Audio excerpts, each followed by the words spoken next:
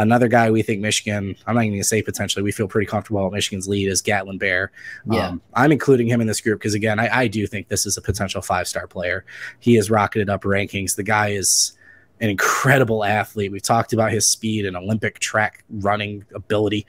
He had a home run visit. We say that a lot, but it's hard to imagine a visit going better than the one he had recently. Oregon, TCU, Nebraska in there. It feels like you said it's probably still going to come down to Boise, hometown Idaho versus Michigan for him. This is a guy that's going to be in the 2026 class, but now that we're past June and some of the chaos there, how are we feeling about Gatlin Bair? Again, I know you've got a future cast in on him, don't you, or did you not do that yet? I do. You do have one in on him. Yep.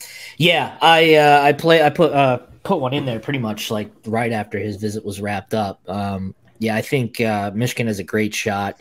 You know, just looking at the competition that Michigan has for him, I mean, yeah, you should be winning these recruitments, you know, against Boise State. I mean, that's stuff that, you know, you should do any day of the week.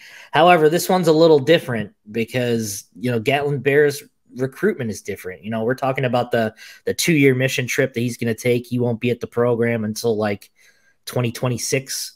So, you know, it's a little different. And, you know, the staying out west has been consistently lingering around him, you know, for quite some time. And, you know, Michigan is definitely giving him something to think about. You know, I firmly believe that Michigan is completely sold mom and dad for sure. I think they'd be more than fine with letting him go to Michigan. Really, they're the only really East Coast, not necessarily East Coast, but Eastern side of the country that you know, is really in for him. So the rest are all Western schools. So I think Michigan is number one. You know, we'll see. He's got a visit to Boise at the end of this month. That will kind of determine, you know, we'll see what the outlook looks like after that. But at this time, you know, if you were to announce today, it would be Michigan for sure. I think they did a really good job. You know, the strength and conditioning side of things, the nutrition standpoint was huge. He's going to continue running when he does his 2-year mission trip. You know, you're talking about an Olympic athlete. He's got Olympic level speed that really Michigan's never had before. So this could be a potential game changer on offense for them for sure. But yeah, another guy that Michigan is in a great position with, great position with. And, you know, they could not relinquish their I would call it a lead. They would not relinquish their lead throughout the remainder of the month. So we'll see what an announcement looks like, what a commitment's going to look like. You know, with the whole mission trip kind of complicates matters a little bit, but I think, yeah, I do think Michigan leads for Bair, and they're going to be in a great spot for the remainder of the remainder of this run.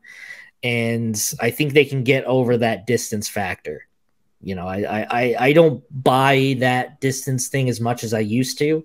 Now that I realize, like, hey, these guys have a legit shot here. Like, this is legitimate for sure. I think we talked about this in the last show too. You brought it up. There's a trifecta. You brought up Ben Herbert because of Gatlin's passion for sports medicine is huge. Andrew Gentry is on this team. He's someone who took a 2-year mission trip, and he can speak to what Michigan has done to get him back in the fold. And then Colston Loveland is from Idaho. Yep. Right. So he was obviously taking pictures with Bair on his visit.